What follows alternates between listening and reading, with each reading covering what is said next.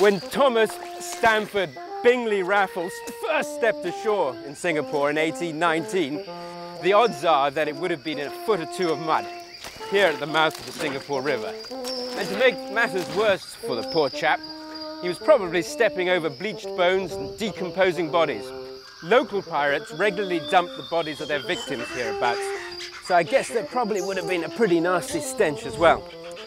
But let's take a few steps further forward, 184 years into the present, to the spot where, according to legend, our intrepid colonial founder first stepped ashore.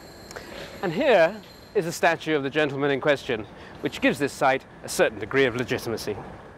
But was it really here? It could have been 50 meters that way, or 30 meters that way. He rather looks as if he's trying to remember where exactly it was himself. Inevitably, the passage of time blurs our memories of where precisely events happened, even what building stood here. So rapidly has Singapore evolved. Everywhere we're surrounded by a long, rich and vibrant history that now we can see little evidence of. But over the coming weeks, we're going to open up a window into the past. You're probably wondering by now just who on earth I am. My name is Julian Davison, and here's a super to prove it. I'm a writer of sorts, and I write mainly about Southeast Asia. And the sights and sounds of Singapore have been part of my family history for 4 generations. As it happens, my great-grandfather probably stepped ashore for the very first time just about here. That was in 1880 or thereabouts, most likely onto Johnston's Pier, which in those days jutted out some 50 meters from the shore, right opposite the Hong Kong and Shanghai Bank building on the corner of Collier Quay and Battery Road. He decided he quite liked the look of the place, and so he stayed.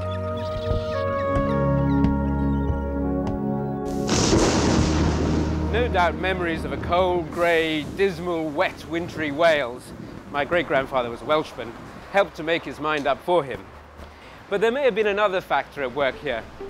There is a family story that my great-grandfather actually lived on a boat in the middle of Singapore harbour with a woman who was not my great-grandmother. A Javanese lady, it is said. More than this I know not, but it's a good story and one that I'd like to believe in. Anyway, in those days, the sea wall would have been about 5 meters from where I am walking. Somewhere about over there. But I'm leaping 60 years ahead of the plot. Let's go back to our hero with the muddy boots in 1819. At the turn of the 19th century, Great Britain's seafaring rival Holland had a stranglehold on the lucrative East Indies spice trade to Europe. Empire building was a splendid adventure for young Stamford Raffles, and he considerably exceeded his brief on behalf of the British East India Company when he decided to establish a trading emporium at Singapore. The Dutch were not impressed and seriously considered sending warships from Java to remove him. Raffles nevertheless stubbornly held on, and in doing so, changed the destiny of Singapore.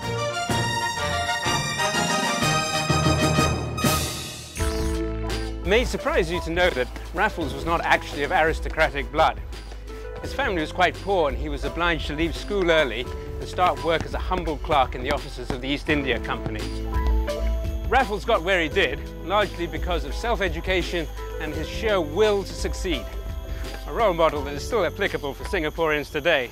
The first settlement here was probably 1600 years ago. The ancient kingdom of Temasek briefly flourished, peaking at around the 13th or 14th century AD before declining into obscurity.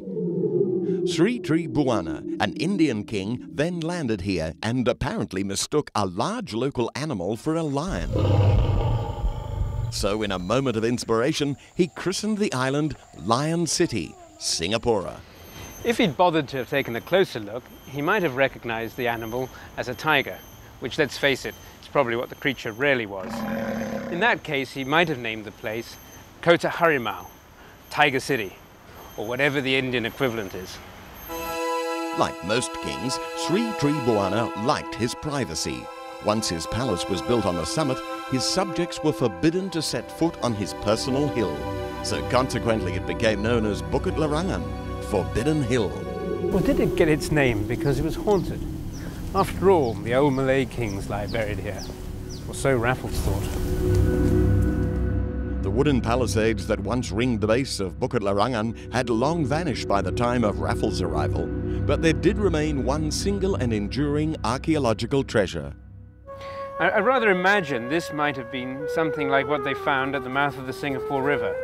A large monolith, split in two, measuring about 10 foot square, with an inscription on one of the inner surfaces. A priceless clue to Singapore's ancient past. The Brits can be a trifle thoughtless at times, and this is one of the occasions when they rarely exceeded themselves. Someone decided that it was big, it was in the way, and it should be gotten rid of. It was blown to pieces. One of those pieces is in the care of the Singapore History Museum, but it's only one of thousands. Whatever secrets the monolith might have held are gone forever. And gone forever too is the exact site where Raffles built his first house. But I think I'm very close to it. Up there is the highest point on Bukit Larangan, renamed Government Hill by the British, today's Fort Canning. And that's where Raffles decided to build a house for himself. Unfortunately, in 1859, the British lopped the top off it and built a gun emplacement there. Later still, they built a reservoir there. It's covered over in case you're wondering where the water went to. So, in actual fact, Raffles' house probably stood about 10 to 15 meters above the center of today's reservoir. The original site has literally vanished into thin air. Let's shift the site 200 metres northeast and peg out its floor plan. Singapore's first government house was single-storey, had rough plank walls and an atap roof, but was of generous size. Measuring 100 feet long by 50 feet wide, it would have been most impressive. I think we can safely assume no one's at home. When Raffles arrived, he shared the island with around 500 inhabitants of Malay origin and less than 100 of Chinese descent. It's the only time in Singapore's history when the British nearly outnumbered the Chinese, but all that would soon change. And so too with the British breakfast change. The Brits in the old days never trusted the local water wherever they went, quite rightly so. So it was wine or beer for breakfast, and no doubt that would have put Sir Stamford in a happier frame of mind for another day of empire building. Cheers.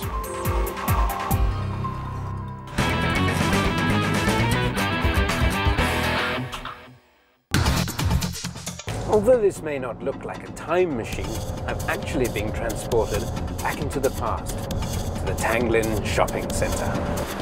I'll be back. It's my belief that Antiques of the Orient has the most spectacular private collection of old maps, prints, etchings and engravings in Singapore. And it's owned by a good friend of mine, Julie Yeo. Well, I've just been on the top of Fort Canning having a look around for the remains of Raffles' house. That's Fort Canning in the foreground, yeah, yes. Okay, with the flagstaff. Flagstaff. And that's Raffles' house up there. Right. And that's the first Protestant church, again with a view of Fort Canning. This is Raffles, from the Padang? yes, looking up towards Fort Canning. It's fortunate for Singapore that so many talented artists found the developing settlement such a source of inspiration. They creatively substituted for photography when the process was still in its infancy. This is the first reclamation job in the early days where soil from Mount Warlick was used to reclaim Telok Ayer Basin. When would that have been? In the mid-19th century. Oh, sure. One always thinks of land reclamation as something of modern Singapore. That's right. We've had a look at Raffles' landing place. We've been to his house. Now we're off to visit his mistress. Singaporeans love a good mystery or legend. As a consequence, many were happy to believe that the grave of Sir Stamford Raffles' Chinese mistress is located here alongside busy Stevens Road. It's a site regularly visited by curious tourists and locals. So what do you make of this Raffles' mistress story, I think Julie? it only came up rather recently, didn't it? Really? We're not saying that Sir Stamford Raffles definitely had no Chinese mistress. What we are saying is that the person buried here is unlikely to have been her. Okay, well here we are. Yeah. Now, you were saying that every year the family comes to to come Qingming time, they will come, they will clean the grave, and then they will paint it. Right. Family descendants of this mysterious woman maintain that her record of birth is incorrect and should be 10 or so years earlier, but this has yet to be proven. So anyway, I mean, as far as people's concerned, it couldn't possibly be Raffles Mistress. I don't think the dates just don't tally. Yeah, the dates don't tally at all. It's a nice story, but there again, okay, so it might not have been Raffles. It could be somebody later on. A later governor, yeah. A later governor. So I think, Julie, that's one story about Raffles we'll have to declare absolute rubbish. Absolutely. For those who prefer facts rather than fiction, a visit to the National Archives would be recommended. It contains, amongst other things, over 1.5 million photographs, 130,000 maps and building plans, 10,000 hours of audio interviews, and countless kilometres of videotape. Images and memories of a nation that constitute treasure beyond price. Oh, hello. Good afternoon, Chi. I wonder if you can help me. I spent practically every Saturday morning for the past 3 years in this fascinating place. And if I spend another 3 years of Saturday mornings, I'll still only be scratching the surface. This looks interesting. Oh, these are clearly very old indeed. Though the first photographs of the fledgling settlement were taken in the early 1840s, it wasn't until the 1860s and beyond that a varied and comprehensive photographic record became available. Beginning with Port Canning in the distance, this panoramic photograph of the river is a superb example of what Singapore looked like about 130 years ago. To the north, the only familiar landmark is the spire of St Andrew's Cathedral. Alongside St Andrew's Cathedral is the Padang. Originally called simply the Plain, it was Stamford Raffles himself who in 1822 designated this area as Singapore's first green space. And surprisingly, it still survives. The original buildings alongside it, however, have not. The architect responsible for a number of these impressive bungalows was Irishman George Drumgoole Coleman, appointed Director of Public Works in 1833. The Supreme Court and the City Hall now stand where his bungalows once stood. And long gone too is Coleman's original St Andrew's Cathedral. It was rebuilt in 1860, surviving to become a Singapore icon. And inside, a central stained glass window commemorates the original Singapore icon, Sir Stamford Raffles, benign colonial godfather and midwife to modern Singapore's birth.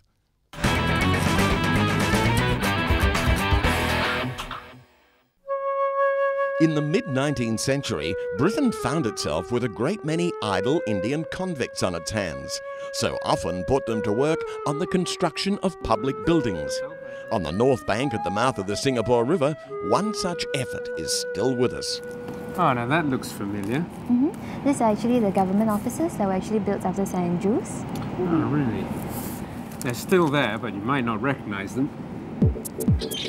Over a 50-year period, it was added to, subtracted from, restored, revamped, refurbished, and generally redeveloped almost beyond recognition. With more facelifts than Michael Jackson, it has recently reopened as the new wing of the Asian Civilization Museum. We know it as Empress Place, but that's a name that came about more by accident than design.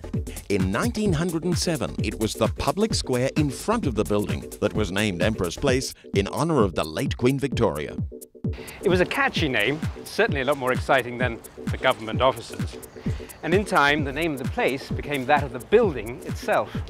And right behind Empress Place, the biggest surprise of all, Maxwell House, designed by George Coleman in 1827. How did such a magnificent building apparently vanish into thin air? No colonial conjuring trick, actually, for in a sense it's still there, though it's seen rather more changes than poor old Empress Place. And no prizes for recognizing what it became. Old Parliament House is a familiar image, but is there anything at all left of Maxwell House? I think you'll find some of it still in there, Julian. It's a bit like a kue lapis with layers on top of it, but it's down there at the bottom. Well, that sounds tasty.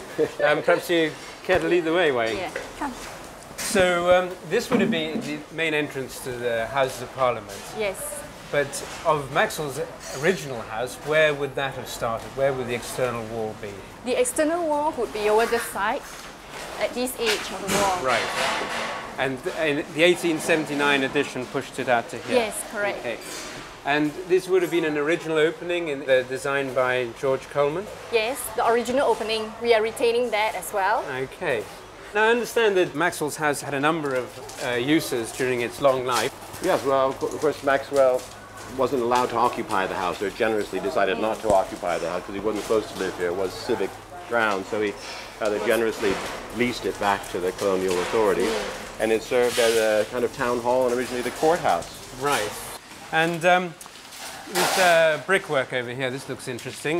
Would this have been part of the original brickwork? Yes, this dates as far back as the 19th century.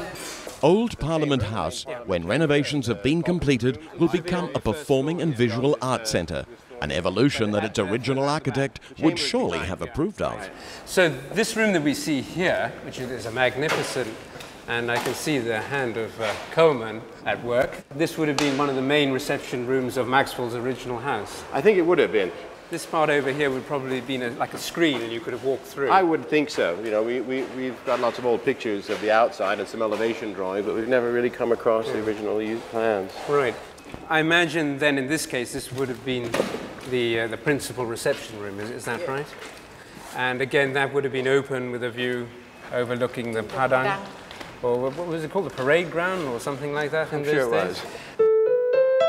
For a man who contributed so much to early Singaporean architecture, surprisingly few images of George Coleman himself exist. But here's an interesting one. On a surveying expedition, he and his party met a large and unwelcome guest that fortunately chose not to eat the eminent architect. He survived and continued his work. I'm just on my way to pay a visit to one of his loveliest creations, Downton Andrews Road. It's not there now, but I think you'll recognize the site.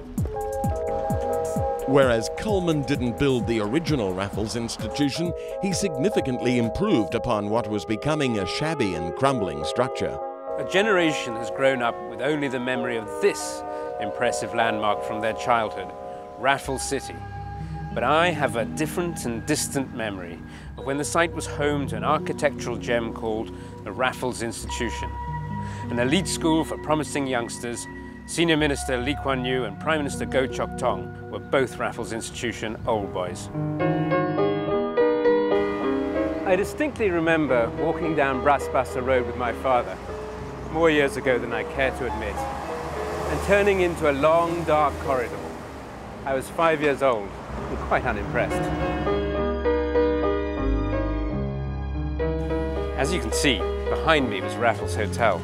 It was a hot day and what I really wanted was an ice cream. I can't quite recall whether my father ever bought me that ice cream or not, but 35 years down the track, I can at least have a gelato. Ah, splendid, just what I needed. An excellent Italian restaurant, Prego's, now occupies the corner of the original site. The Raffles Institution was demolished in the 1960s and made way for Raffles City, so at least the name lives on. But what of the gentleman himself? Sir Thomas Stamford Bingley Raffles left Singapore in 1823, never to return. His wish to be buried alongside the Malay kings of legend on Fort Canning Hill was unfulfilled. He died in England 3 years later, and his mortal remains reside unromantically in the Hendon Cemetery, right next to a bleak and busy motorway.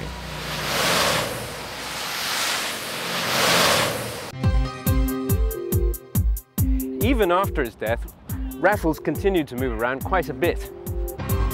You see behind me, right in the middle of the Padang, the site of his first statue, cast in bronze, which was placed there in 1887.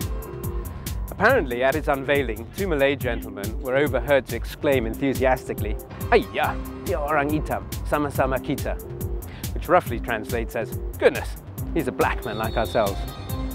It's a story I'd quite like to believe. He was moved in 1919, and I have my own theory why this might be so. Too darn close to the cricket club.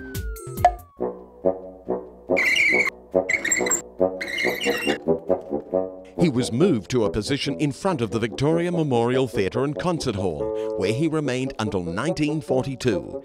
But 30,000 Japanese soldiers arrived, quite unexpectedly, and took objection to him. His destruction was actively urged, but cooler heads prevailed. He spent the occupation years gathering dust in a back room of the Singapore History Museum, patiently awaiting liberation. In 1946, Raffles was dusted off and placed back in front of the Victoria Memorial Theatre and Concert Hall. And 40 years later, his Caucasian twin was successfully cloned in white marble. Standing by his possible point of arrival on the Singapore River, he provides an iconic backdrop for tourist photos and a resting place for weary pigeons.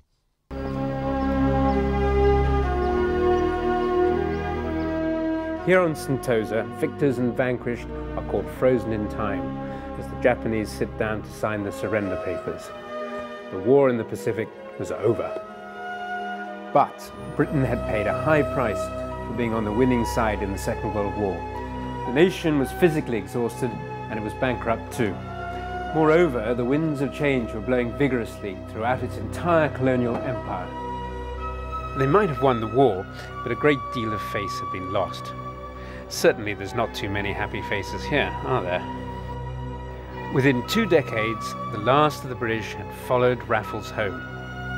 After their 150-year visit, they are today fondly remembered for their splendid buildings, their baked beans, and their soccer teams. Love them or hate them, the British left an indelible mark on the face of Singapore.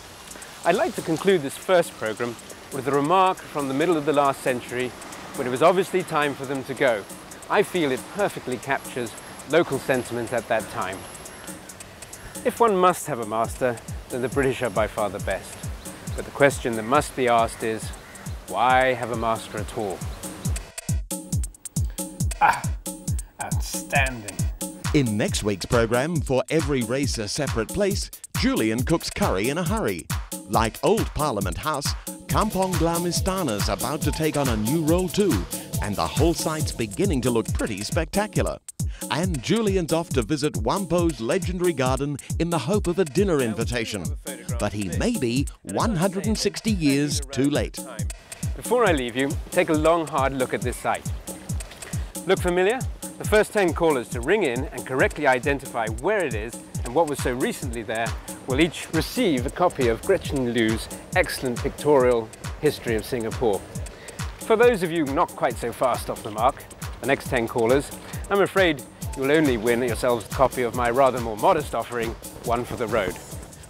I do, however, promise to write a personal dedication in each and every one, which will turn your friends green with envy.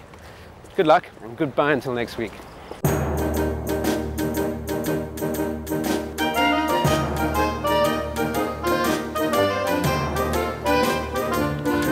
a 50-year period, added to